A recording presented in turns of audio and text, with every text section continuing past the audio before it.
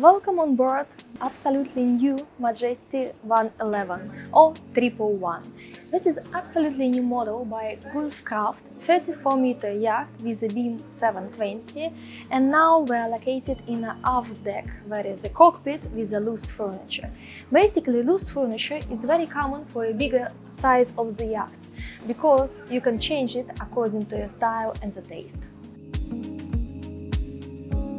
Spacious main deck interior designed by the innovative Dutch studio Phathom. You can see that the yacht feels much bigger than it is.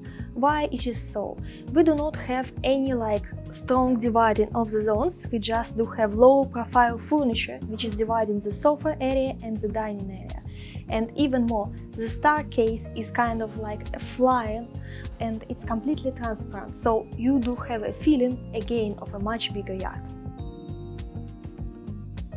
What else is unique on board? We do have 6 guest cabins on a 34-meter yacht. Now we're inside the master cabin or owner's suite. Owner's suite is very spacious. Let me remind you that the beam of the yacht is 720. But what is absolutely unique here, and you never saw it before in the Gulfcraft models, this is a glass bottom pool above the master cabin, so you do have a lot of nature lighting coming through the roof.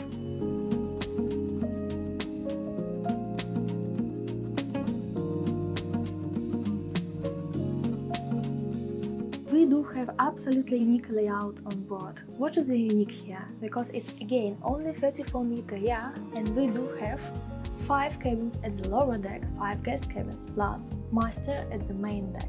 It gives us a lot of additional space and up to 12 guests on board.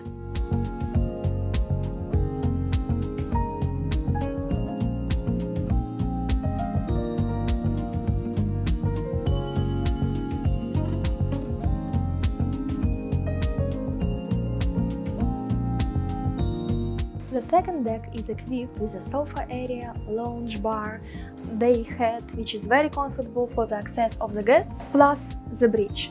Total interior volume of the yacht is 230 gross tons. Then we do have a sliding doors and we can combine the space inside and outside. Here is the dining area up to 10 guests and the sofa area over there for the sunbathing. Again, this is a loose furniture, so anything which you can see as a loose furniture you can change according to your taste. On the third deck of Majesty 111 you can find a nice swimming pool just above the master suite and this island configuration when you do have a sunbeds around the swimming pool. Nice coffee tables and the bridge just next to us.